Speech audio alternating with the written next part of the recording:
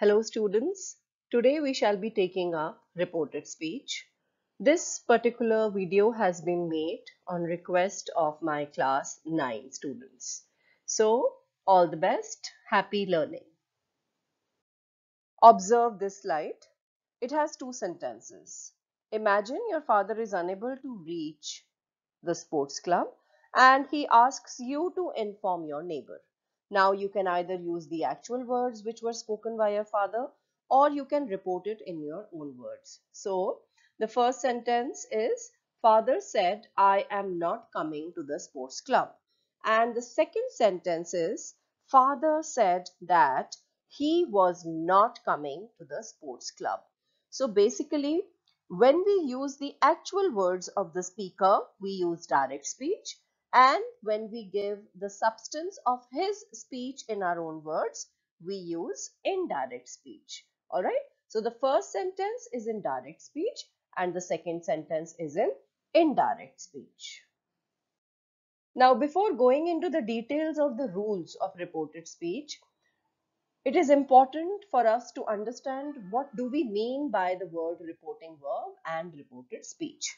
Now, look at this sentence. Chris said, I am happy. Chris said, I am happy. So the actual words of Chris, what are they? I am happy. They are called the reported speech. And the verb said, Chris said, when we say Chris said, in this said is your reporting verb because it introduces the reported speech. Okay.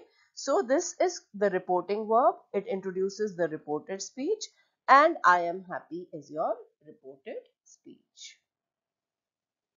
Now let us talk of these three main steps while changing direct speech to indirect speech.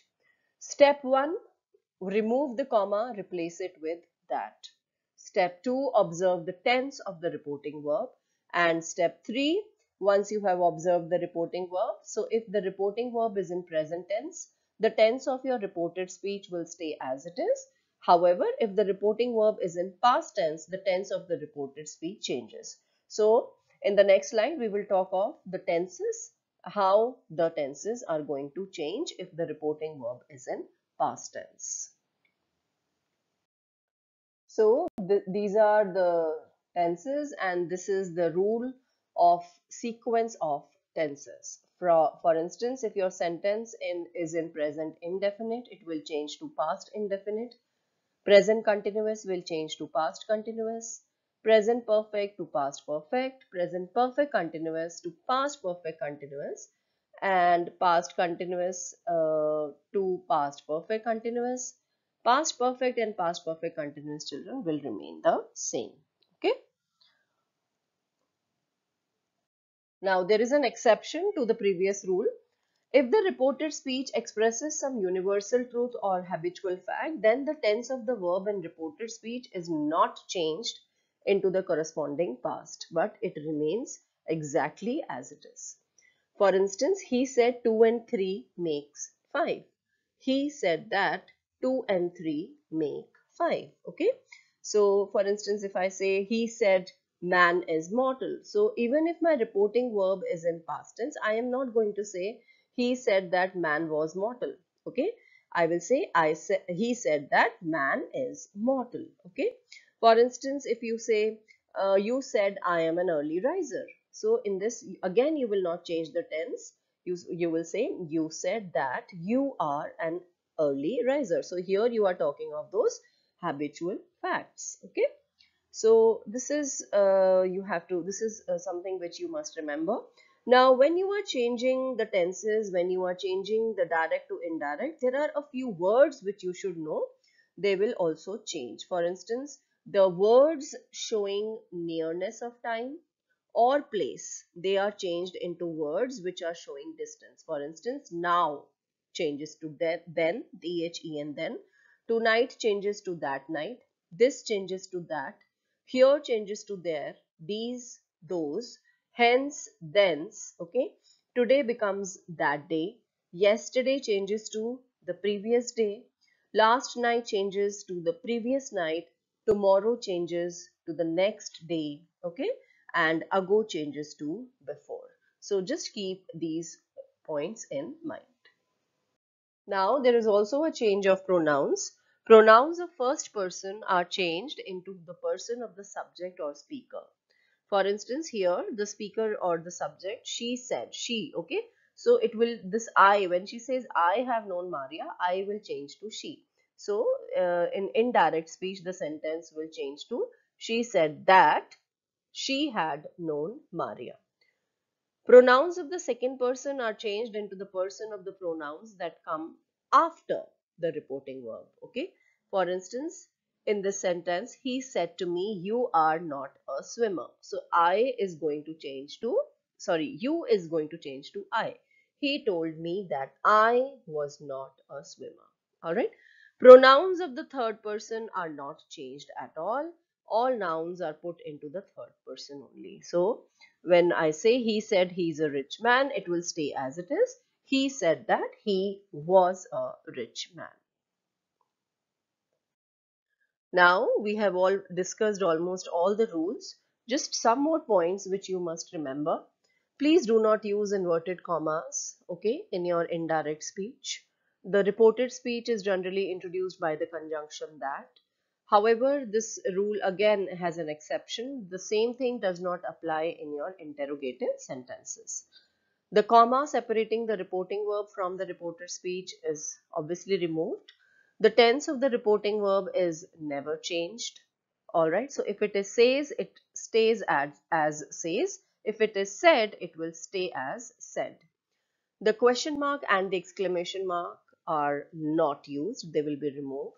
And the interrogative, the imperative, and the exclamatory sentences are put as statements because you are changing them, right? So now let us see some examples. Have a look at all these assertive and interrogative sentences. He said, I will try to help you. So he said, this comma is removed. The comma has taken the place of that. I has changed to he. Okay. Will change to would. Try to help me. He said that he would try to help me. My father said barking dogs seldom bite. Now this is a proverb. So the tense is not going to change here. Even though my reporting verb is in past tense, I am not changing the tense of the rest of the sentence. My father said that barking dogs seldom bite. So you have to keep in mind all these rules. She said to me, I told this story to your brother. So now wherever you have said to me, so that said to me will change to told me, and please remember you do not write to after told. Many students commit this error. They write she told to me. Okay, so this is wrong. So it will turn into she told me that, comma changes to that. I again change to the first person to the this she only. It will change to I will change to she. She had told that this to that story to my brother. Okay. Now observe the interrogative sentences. Okay, please remember in interrogative sentences you are removing the comma. However, you are not adding the conjunction that. Alright, because in interrogative sentences, if the question word is given, okay, if the question word is given, that will take the place of that. So for instance, she said to me, what is your name? I have seen that there is this is an interrogative sentence. So I will say he asked me what my name was. Now if you say what was my name, children, it will be incorrect. All right, because you have to change it into a statement, and for that your my name will come, verb will come after my name. Okay, if you say what was my name, you are changing it again into a question, which is not the intention, right? Nirmal said to me, when will you return? Nirmal asked me when I would return. So please remember to bring your subject before that. Okay, Nirmal asked me when I would return. Your pronoun will come before the verb. I said to Anita, have you done all the sums? I asked Anita. Now, in this case, when there are no question words, you bring if and whether in the picture. So, I asked Anita if she had done all the sums. All right. Now, imperative sentences.